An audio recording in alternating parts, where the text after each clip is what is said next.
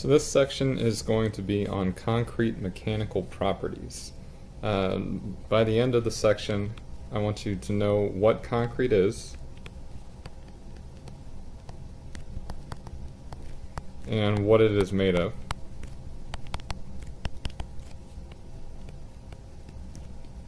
Or what it consists of, what are its components. You're also going to learn about the compressive and tensile behavior. We'll specifically learn how it fails,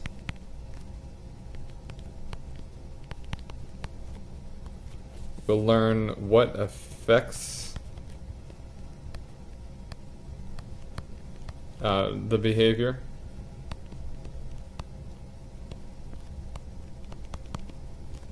and strength. We'll learn how each are measured,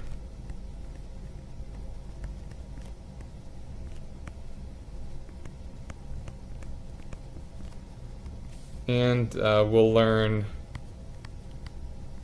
how each are modeled. And this will be primarily in the form of the stress-strain diagram, which you'll find out that there's little strength in tension compared to the strength and compression for concrete.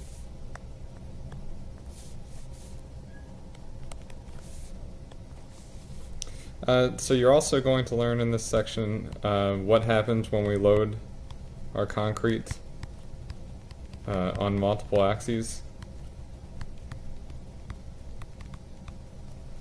And then finally, we'll see the effects of fatigue loading.